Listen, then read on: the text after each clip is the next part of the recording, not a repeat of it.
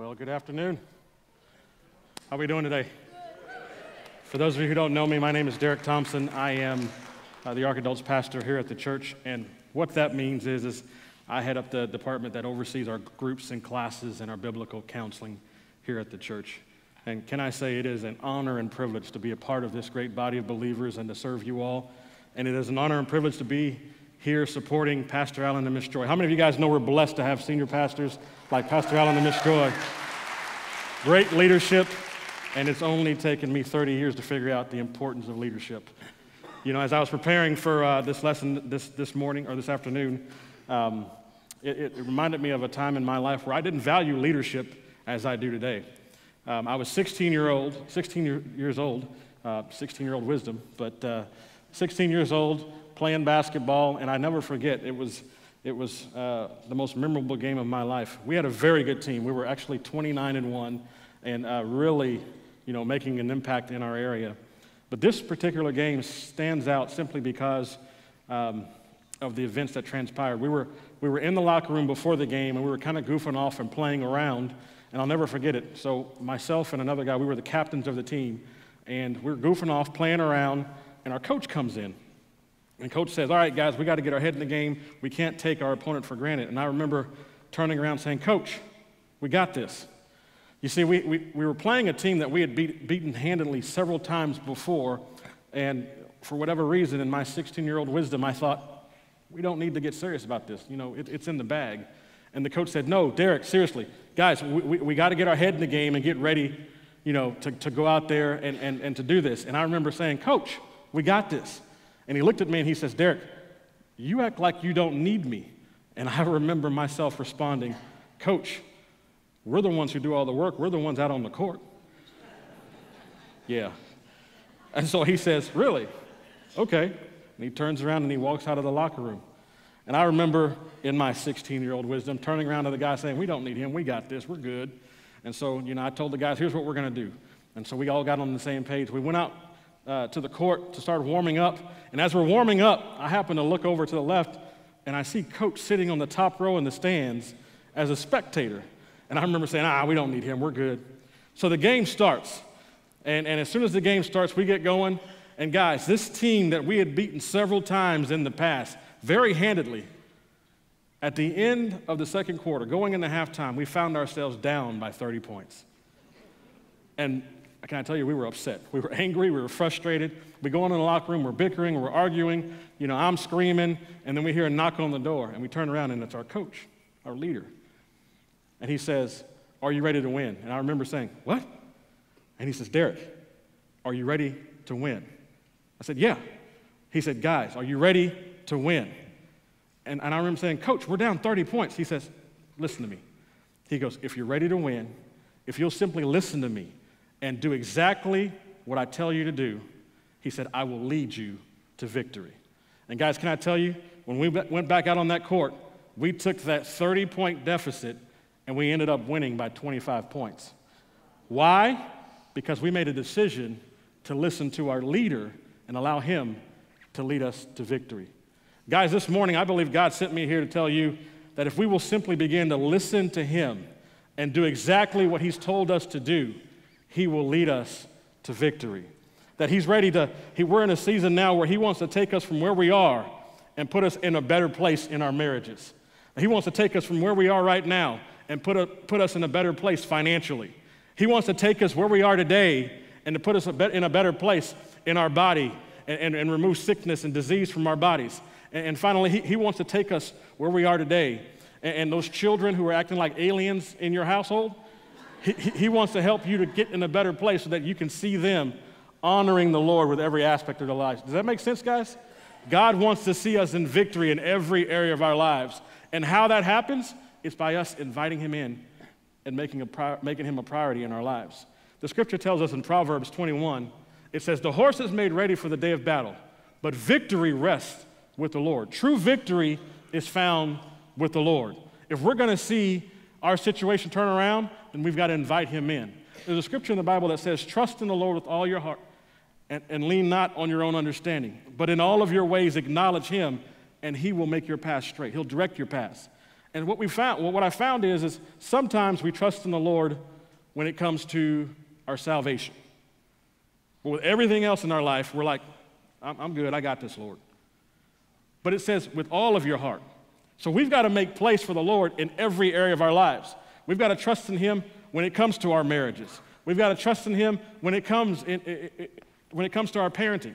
We've got to trust in Him when it comes to our finances and our jobs, in our health. We've got to trust in Him in all areas of our life. And if we'll do that, He'll lead us to victory in every area of our life. You see, that's what I love about the Lord, though. He tells us, in this world, there will be trouble. But be of good cheer, because I've overcome the world. In another scripture, He says, many are the afflictions of the righteous, but I, the Lord, have delivered you from them all. You see, He never, ever once left us in the dark. He told us we would have challenges and trouble in this world. But what He's saying is with me, I'll help you overcome them. With me, you'll experience victory. But we've got to bring Him in. This morning, I believe two things that we need to do in our lives. We need to make God a piece of our life, or the foundation of our life, and then we need to begin to go to Him and live with Him by faith and in faith. Come close to Him and do it by faith. 1 John 5:4-5 says, for every child of God defeats this evil world, and we achieve this victory through our faith. And who can win this battle against the world? Only those who believe that Jesus is the Son of God. Now, when we talk about faith, I've had people ask me, what do you mean by faith? Faith is not, when I say faith, I'm not talking about a belief system. I'm talking about faith being a lifestyle. It's a lifestyle. In Hebrews 11:1, it says, now, faith is the confidence in what we hope for and the assurance about what we do not see. Confidence and assurance. Confidence and assurance. When we talk about confidence, we're saying we are confident in God and we are confident in His Word. When we talk about assurance, we're talking about we are assured of that final outcome, that God has something better for me, that my best days are ahead of me, that, you know what, this deal that I'm dealing with right now, it's temporary. It has an expiration date. God has something in store for me in the days ahead. And that's what we mean when we say going to Him in faith, living life in faith. Meaning you're not living life according to what you see, you're living life according to God and His Word. And when you can do that, now you're operating from a position of an advantage. Now you're on your way to victory. It reminds me of a story, one of my favorite stories in Scripture, and it's found in the book of Mark. It's about this woman. It refers to her as the woman with the issue of blood. And it says that this woman bled. She had this condition in her body for 12 years, and she was just bleeding. And they couldn't figure out what was going on. It says she went from doctor to doctor to doctor to doctor, and no one could help her.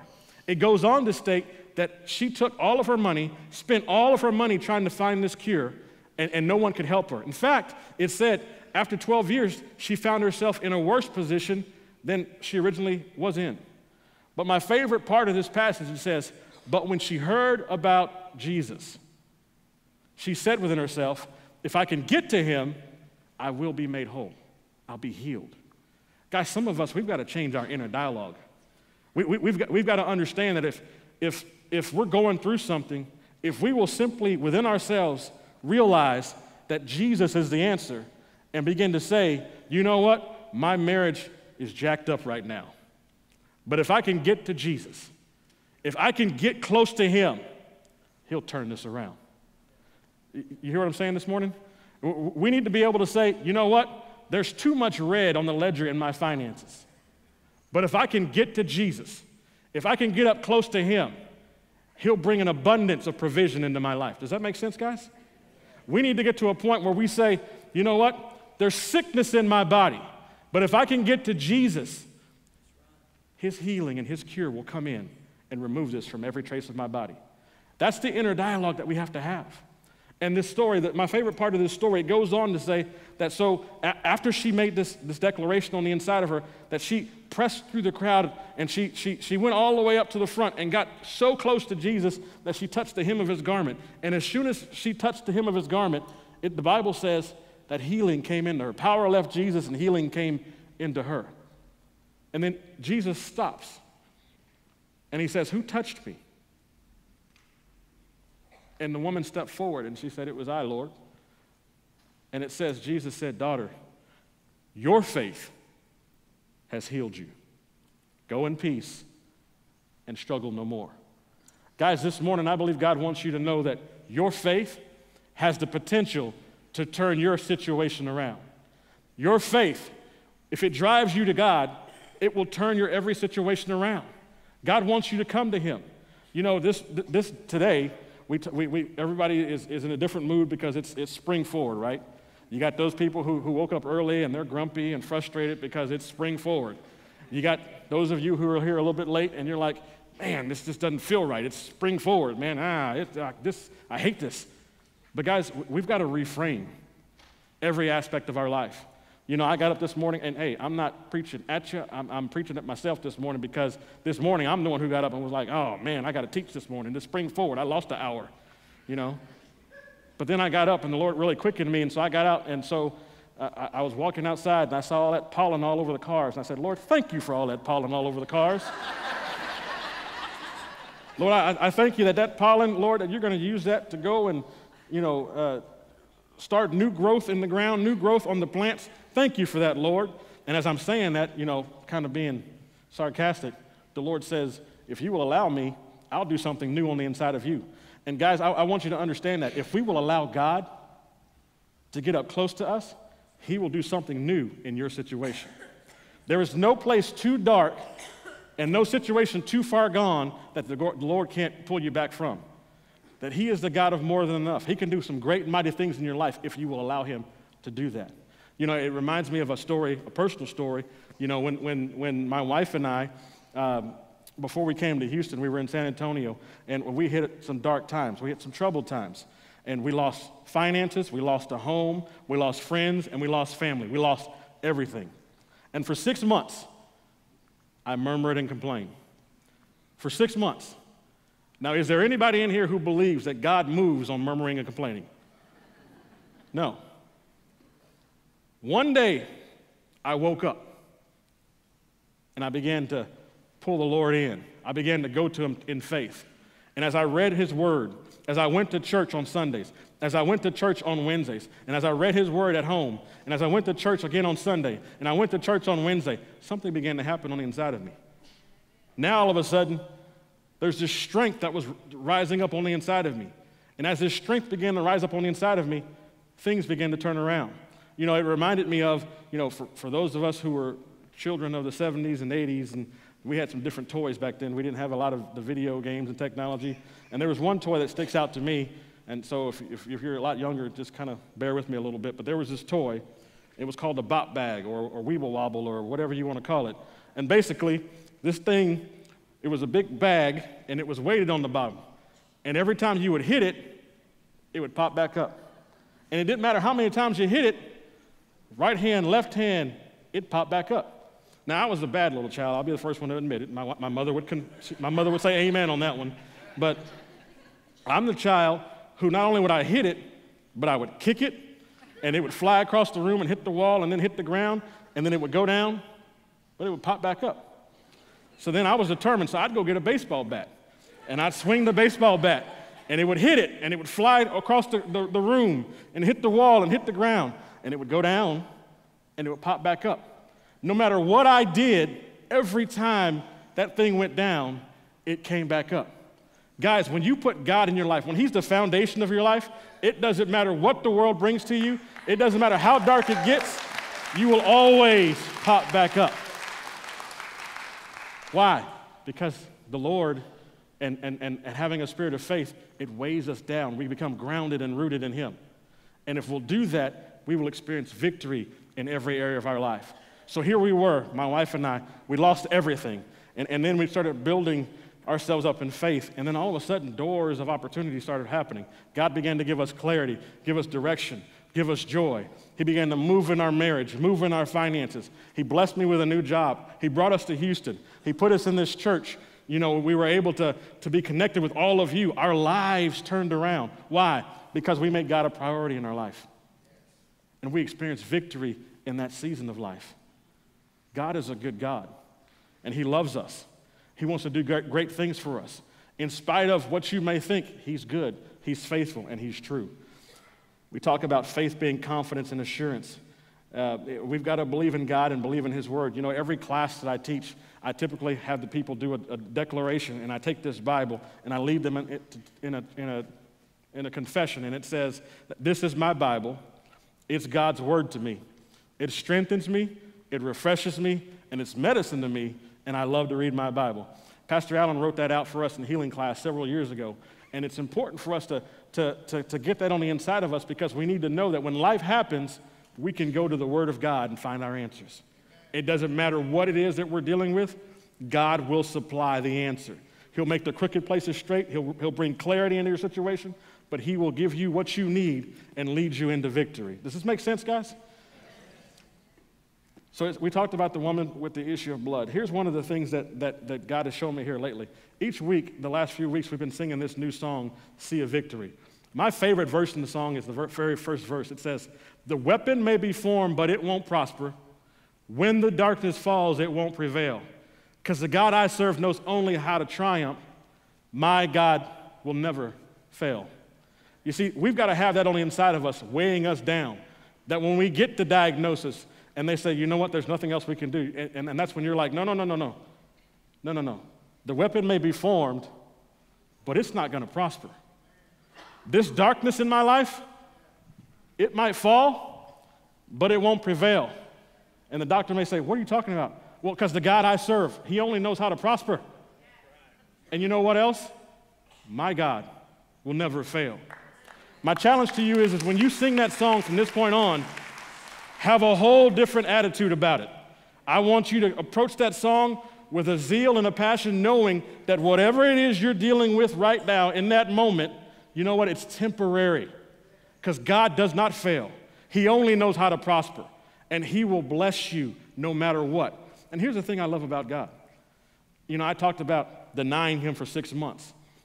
God's not sitting there saying, you know what, Derrick? You're 6 months too late. Got nothing for you, can't help you. Whenever you need him, he's right there. That's how much he loves us. And he will never leave us or forsake us, ever. There's a story in 1 Samuel.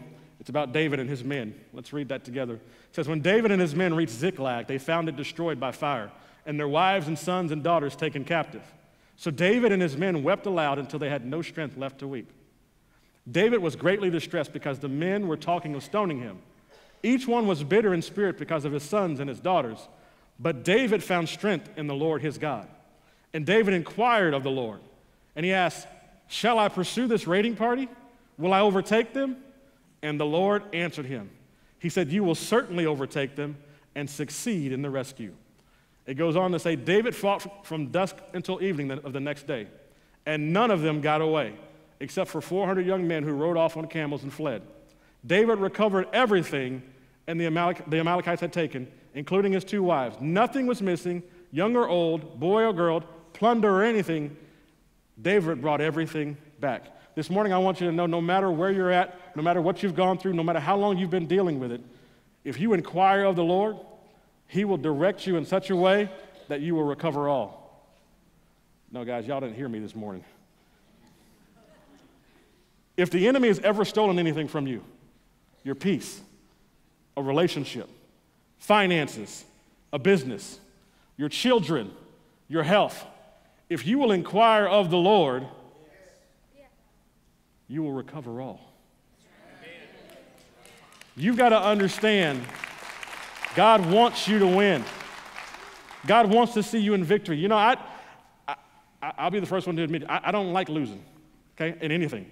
I'm not that dad, all right? I got 3 kids. My kids will tell you, from the time they were little till now, it ain't about making them feel good about themselves. It's not about them getting confidence. No, if we're playing a board game, if we're playing a video game, whatever it is, I'm gonna win. That's how I play. Why? Because victory feels good, defeat feels bad.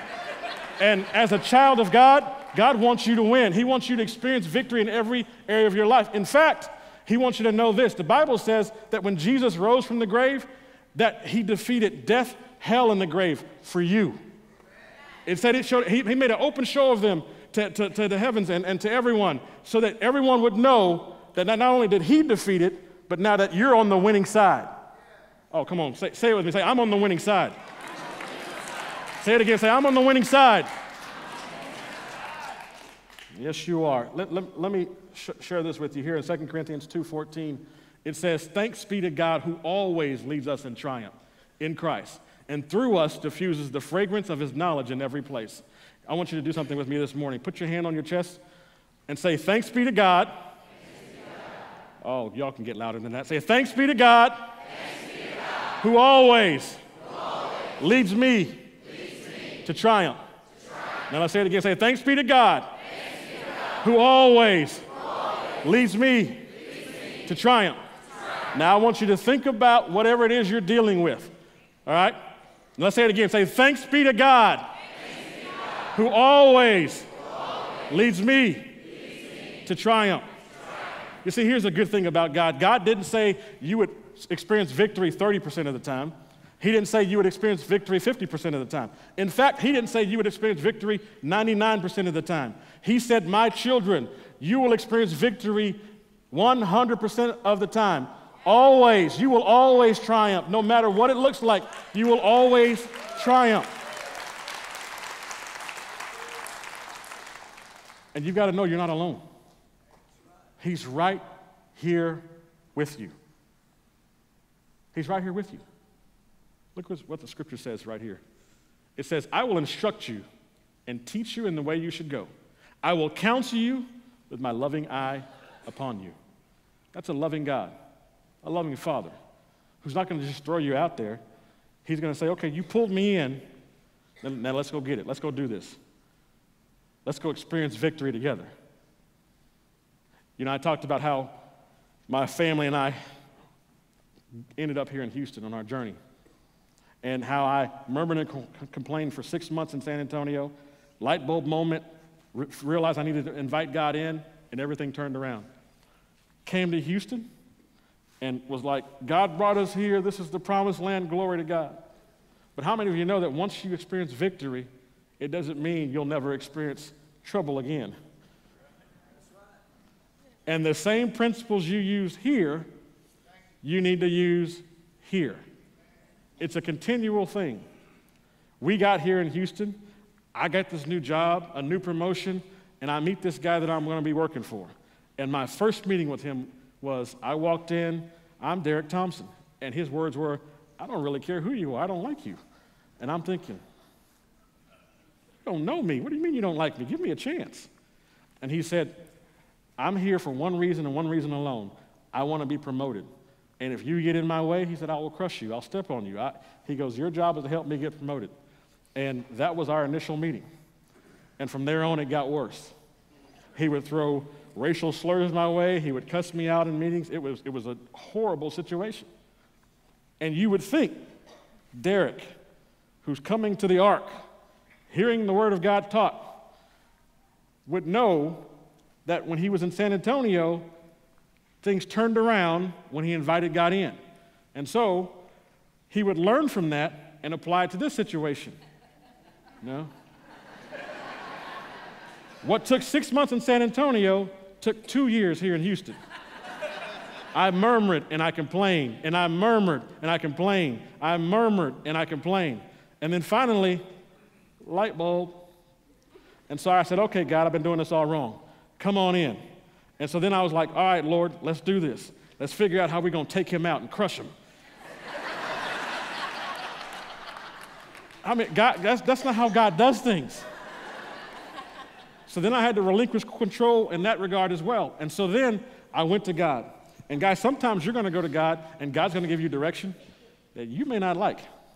And I remember saying, all right, God, I'm open. How do I handle this situation? Give me wisdom, give me guidance, give me direction. And the Lord said, pray for him. And I remember out of my mouth, I said, no. I'm not praying for that man. No way. And for 2 weeks, I kept saying, no, I refuse. I'm not praying for that man. And everything got worse. And then finally, I said, all right, Lord, you're with. All right, I'm sorry. And I began to pray for this guy. And I began to pray for him. And I began to pray for him. And I began to pray for him. And slowly but surely, things began to turn around. until one day, all the issues stopped. He got promoted out, and he was gone. Now, fast forward a couple of years later, I hear a knock on the door early in the morning, and it's this guy. He's back in town. He comes up, and he says, hey, just wanted to stop by and say thank you. He said, I've known a lot of people who profess to be Christians. He said, and you're the first one who really showed me that you're a Christian. I said, oh, yeah? He goes, oh, yeah, you've always had my back. And this guy, when he was there, was a strong alcoholic. He was running around with his wife. And so that particular morning, he says, I just want to let you know, I've stopped drinking, and my wife and I, we're in a good place now. He goes, and I don't know what you've been doing, but I know you had a part in it, so thank you. And he walks out.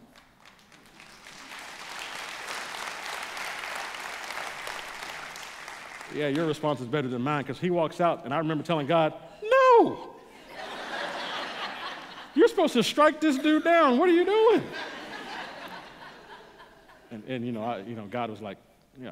And so I got my heart back in line. But the whole point is, guys, sometimes you've got to realize that not only does God want to see you in victory, but he wants to use you to bring others into victory as well. Guys, we're living in a season where God wants you to move forward in victory. But it's your move. Will you invite him in? Will you go after him in faith? Will you allow him to do what he wants to do in your life? If you will, great and mighty things are in store in the days ahead. Will you bow your heads? Father, we come before you today, Lord God, with humble hearts, and we thank you, Lord God, for all that you're doing in our lives, all that you're going to do, and we thank you for your word. Father, we thank you that the word has come forth today. It's fallen on good ground. And Lord, I thank you that something in this message is going to produce fruit in our lives, Lord God. It will begin to resonate with us. And Lord, from this day forward, Lord God, I thank you that we walk in victory.